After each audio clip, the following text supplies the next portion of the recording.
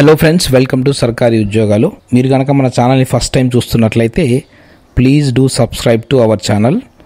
And మీకు కనుక మన వీడియోస్ నచ్చినట్లయితే please share to your friends.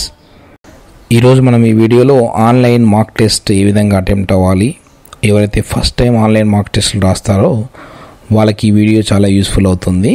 So మీరు ఎవరైతే ఆల్రెడీ రెగ్యులర్గా ఎగ్జామ్ రాసే వాళ్ళకి కొంచెం బోర్ కొట్టొచ్చు వీడియో. సో నేను మాత్రం ఫస్ట్ టైం ఆన్లైన్ ఎగ్జామినేషన్స్ ఎవరైతే అటెంప్ట్ చేస్తున్నారో వాళ్ళకి యూస్ఫుల్ అవుతున్న ఉద్దేశంతో క్లియర్గా ఎక్స్ప్లెయిన్ చేయడం జరుగుతుంది. ఓకే, ముందుగా మీరు మీ సిస్టమ్కు అలర్ట్ చేసిన సిస్టమ్ ముందుకు వెళ్ళగానే మీకు ముందుగా లాగిన్ పేజ్ అనేది ఇవ్వడం జరుగుతుంది. మీరు లాగిన్ అవ్వగానే మీకు ఫస్ట్గా ఇన్స్ట్రక్షన్ పేజ్ అనేది ఓపెన్ అవుతుంది. సో ఆ ఇన్స్ట్రక్షన్ పేజ్కి వచ్చేసరికి మీకు ఎగ్జామినేషన్ సంబంధించిన ఇన్స్ట్రక్షన్స్ ఏమున్నాయి అనేది డిస్ప్లే మీద షో చేయడం జరుగుతుంది. ప్లస్ మీకు రైట్ సైడ్ వచ్చేసరికి మీ యొక్క ఫోటో అండ్ మీ ఫోటో కింద మీ నేమ్ అనేది డిస్ప్లే చేసి ఉంటుంది. సో దాన్ని బట్టి ఇది మీకు సంబంధించిన ఆన్లైన్ పేపర్ అనేది మీకు అర్థమైపోతుంది. మీకు అలాట్ చేసిన సిస్టమ్ అనేది దీన్ని బట్టి తెలుసుకోవచ్చు మీరు. ఓకే, నెక్స్ట్ వచ్చేసరికి ఇక్కడ general instructions ఏమున్నాయంటే total duration of the examination is 90 minutes. So ఈ ఎగ్జామ్ యొక్క డ్యూరేషన్ 90 minutes అని ఇవ్వడం జరిగింది.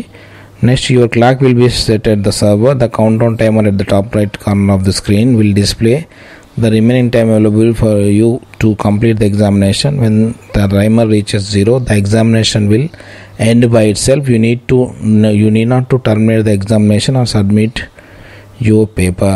So మీకు ఈ డ్యూరేషన్ సంబంధించిన టైమర్ అనేది డిస్ప్లే చేయడం జరుగుతుంది దీనిపైన. సో ఆ టైం బట్టి మీరు ఆ టైం వితిన్ టైంలోనే ఎగ్జామినేషన్ కంప్లీట్ చేసుకోవాలి. ఒకవేళ మీరు టైమర్ అయిపోయేలోపు ఎగ్జామినేషన్లో సబ్మిట్ బటన్ క్లిక్ చేయకపోయినా కానీ అది ఆటోమేటిక్గా సబ్మిట్ తీసుకుంటుంది. Okay, next the question palette displayed on the right side of the screen will show the status of the each question using the one of the following symbols. So మీకు ఇక్కడ right సైడ్లో question సంబంధించినటువంటి answers check చేసేటువంటి panel అనేది ఉండడం జరుగుతుంది. Left సైడ్లో మీకు క్వశ్చన్ డిస్ప్లే చేస్తే క్వశ్చన్ సంబంధించినటువంటి ప్యాలెట్ ఏముంటాయి అనేది ఇక్కడ ఈ గ్రీన్ కలర్లో కనుక బాక్స్ ఉందంటే you have answer the question అని అర్థం. మీరు క్వశ్చన్కి ఆన్సర్ చేస్తే ఈ కలర్లోకి చేంజ్ అవుతుంది. మీరు ఓన్లీ విజిట్ చేసి ఆన్సర్ చేయకుండా వదిలేస్తే రెడ్ మార్క్లోకి ఉంటుంది.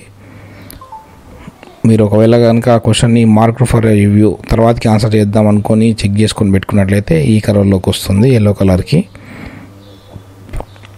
నెక్స్ట్ ఒకవేళ మీరు ఆన్సర్ చేసి కూడా రివ్యూలో తర్వాతకి ఎగ్జామినేషన్ అంతా అయిపోయేటప్పుడు చూసుకుందాం అనుకున్నప్పుడు అయితే మాత్రం టిక్ చేసి ఈ ఎల్లో కలర్లో ఉండడం జరుగుతుంది.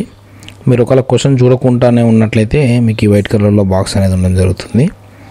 ఓకే, మనం ఇప్పుడు నెక్స్ట్ మీద క్లిక్ చేయగానే ఇక్కడ మీ ఎగ్జామినేషన్ సంబంధించిన నెక్స్ట్ ఇన్స్ట్రక్షన్స్ ఏముంటాయి అనేది ఇవ్వడం జరుగుతుంది. ఇక్కడ read the following instructions carefully అని ఇవ్వడం జరిగింది. ఇక్కడ చూడండి వ్యూ ఇన్, మీకు ఎగ్జామినేషన్ అనేది ఏ లాంగ్వేజ్లో ఇంగ్లీష్ ఆర్ హిందీ అని ఇక్కడ ఉంది. ఒకవేళ మీకు తెలుగులో ఉన్నట్లయితే ఎగ్జామినేషన్కి ఆప్షను ఇక్కడ తెలుగు అనే ఆప్షన్ కూడా చెక్ బాక్స్లో ఉండడం జరుగుతుంది. దాని మీద క్లిక్ చేసుకుంటే మీ యొక్క పేపర్ ఆటోమేటిక్గా లాంగ్వేజ్ అనేది చేంజ్ అవ్వడం జరుగుతుంది. ఓకే, ఇక్కడ చూడండి మీ ఎగ్జామినేషన్లోకి వచ్చేసరికి మీకు జనరల్ నాలెడ్జ్ కింద 40 questions ఉండడం జరిగింది. జనరల్ ఇంగ్లీష్ కింద 40 questions ఇవ్వడం జరిగింది. ఒకవేళ నెగిటివ్ మార్క్స్ ఉంటే ఇక్కడ నెగిటివ్ మార్క్స్ ఎంత అనేది షో చేయడం జరుగుతుంది. సో నెగిటివ్ మార్క్స్ ఏం లేవు కాబట్టి ఇది 80 marks క్వశ్చన్ పేపర్. ఇది జనరల్ నాలెడ్జ్ 40, జనరల్ ఇంగ్లీష్ 40, టోటల్గా టైం డ్యూరేషన్ వచ్చేసరికి 90 minutes. సో సేమ్ ఇన్స్ట్రక్షన్స్ అవే ఇక్కడ ఉండడం జరిగింది. ఆ తర్వాతకి చూజ్ యువర్ డిఫాల్ట్ లాంగ్వేజ్ దగ్గర మనం ఇంగ్లీష్ సెలెక్ట్ చేసుకున్నాం.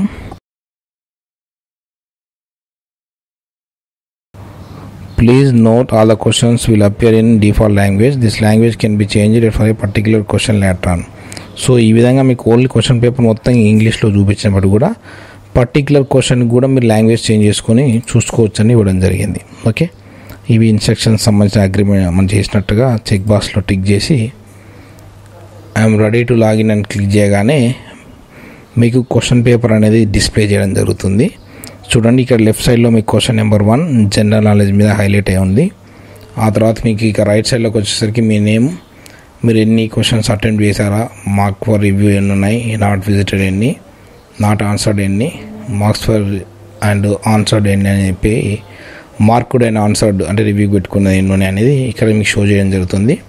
ఇక్కడ మీకు 40 questions గాను ఆన్సర్ చేసేయడానికి పాసిబుల్గా మీకు బాక్సెస్ ఇవ్వడం జరిగింది. ఇప్పుడు క్వశ్చన్ నెంబర్ 1 చూడండి, ఇది మీరు టిక్ చేశారు కాబట్టి చూసారు అన్నట్టు కాబట్టి రెడ్ మార్క్లో ఉంది. క్వశ్చన్ చూడండి. Where is the Bhadrakali lake is located in the Telangana state. So దీనికి సంబంధించిన ఆన్సర్ నేను సెలెక్ట్ చేసుకున్నాను అనుకోండి. ఇక్కడ ఏమవుతుంది, తర్వాతకి ఇక్కడ చూడండి mark for review and next రివ్యూకి select చేసుకుంటే ఏమవుతుంది, ఈ విధంగా మీరు టిక్ చేసి రివ్యూ చేసుకున్న తర్వాత ఇక్కడ టిక్ అయిపోతుంది. లేదు మీకు ఆన్సర్ ఆల్రెడీ కరెక్ట్ అనుకున్నప్పుడు ఇక్కడ క్లియర్ రెస్పాన్స్ మీద కొట్టి సెలెక్ట్ చేసుకొని సేవ్ నెక్స్ట్ కొట్టగానే ఇది గ్రీన్ కలర్లోకి వెళ్ళిపోతుంది. అంటే మీరు ఇది ఆన్సర్ అనేది అటెంప్ట్ చేసినట్టుగా ఇక్కడ షో చేస్తుంది. ఇక్కడ అటెంప్ట్లో మీకు 1 అని పడింది కదా, సో మీరు ఈ క్వశ్చన్ అటెంప్ట్ చేసినట్టు అయిపోతుంది. నెక్స్ట్ క్వశ్చన్ వచ్చేసరికి చూడండి. The single biggest item of British capital investment in India was ఏంటి, ఇండియన్ రైల్వేస్. సేవ్ నెక్స్ట్ కొట్టగానే సెకండ్ కూడా టిక్ అయిపోతుంది. మీరు ఒకవేళ క్వశ్చన్స్ నెక్స్ట్ ఇవి చూడాలి తర్వాత కనుక్కున్నా కూడా నెక్స్ట్ కొట్టినా కానీ బాక్స్లో క్లిక్ చేస్తే మీకు నెక్స్ట్ క్వశ్చన్ అనేది ఆటోమేటిక్గా డిస్ప్లే చేయడం జరుగుతుంది. మీరు డైరెక్ట్గా 35 క్వశ్చన్స్కి వెళ్ళొచ్చు. 40th క్వశ్చన్ ఏముందన్నది చూసుకోవచ్చు. ఇక్కడ జంప్ అయ్యి మళ్ళీ వెనక్కి రావాలనుకో డైరెక్ట్ మీరు క్వశ్చన్ నెంబర్ మీద క్లిక్ చేయగానే ఆటోమేటిక్గా ఆ క్వశ్చన్ దగ్గరికి రావడం జరుగుతుంది. మీకు ఓన్లీ ఒక క్వశ్చన్ మాత్రమే డిస్ప్లే మీద చూపించడం జరుగుతుంది. Okay. In which city is the forest research institute of India located. ఎక్కడ, Dehradun.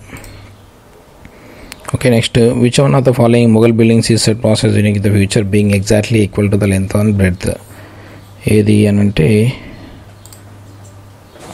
Taj Mahal. Which of the following is the renewable energy. So ఈ విధంగా క్వశ్చన్స్కి ఆన్సర్స్ మీరు టిక్ చేసుకోవచ్చు.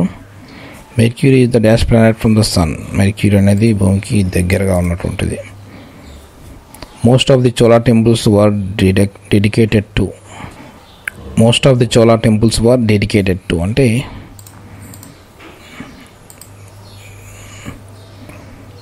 Next under constitution article 243 in Panchayat who gets reservations, schedule caste and schedule tribes. So ఈ విధంగా 1 by 1 మీరు answer చేసుకుంటూ వెళ్ళాల్సి ఉంటుంది. సో మీకు ఇచ్చిన టైమర్ చూడండి, ఇక్కడ టైమర్ తగ్గిపోతూ ఉంటుంది టైం అయిపోయే కొద్ది. ఎగ్జామినేషన్లో ఇంతకుముందు 1 hour 30 minutes ఉండే కదా, 1 hour 26 minutes అయింది. సో ఈ టైమర్ క్లోజ్ అయ్యేంత వరకు మీరు టైం చూసుకుంటూ 1 by 1 క్వశ్చన్కి ఆన్సర్ చేసుకుంటూ ఉండాలి. దుడ్వా tiger reserve in which state. దుడ్వా, Uttar Pradesh. Name the first Indian to be elected British parliament. Who has been appointed as the new Prime Minister of Britain.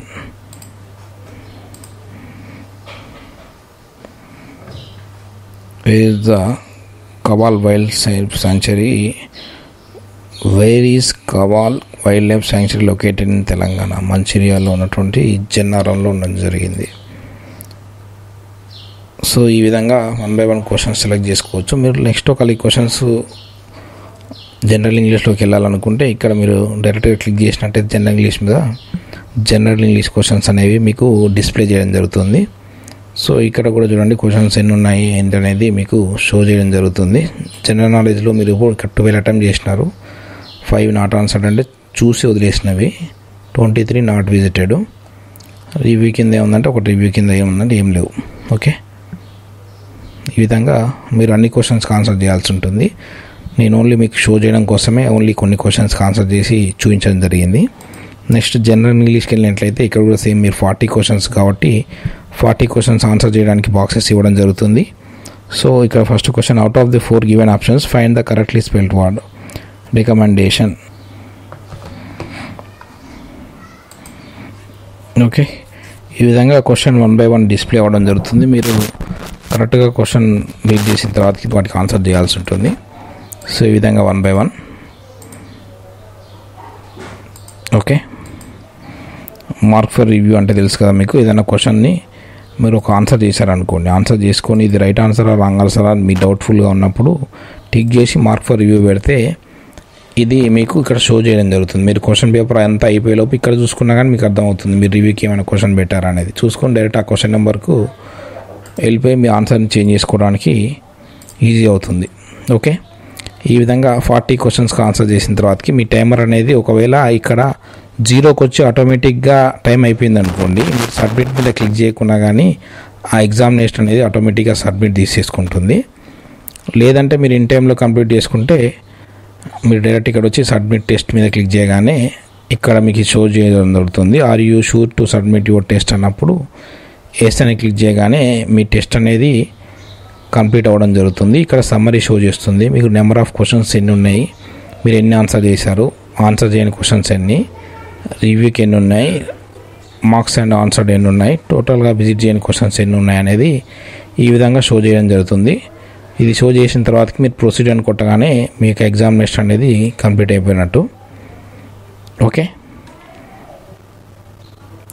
So ఈ విధంగా online ఎగ్జామినేషన్కి మీరు అటెంప్ట్ అవ్వాల్సి ఉంటుంది. So మీకు దీనికి సంబంధించిన ఏమైనా డౌట్స్ ఉన్నా కానీ కామెంట్ సెక్షన్లో కామెంట్ చేయండి. ఇంకా ఫర్ మోర్ ఇన్ఫర్మేషన్ తెలుసుకోవాలనుకుంటే మన యొక్క టెలిగ్రామ్ పేజ్ యొక్క లింక్ మీకు కింద ఇస్తాను డిస్క్రిప్షన్లో. దాంట్లోకి వచ్చి మీరు క్వశ్చన్స్ డైరెక్ట్గా అడగవచ్చు.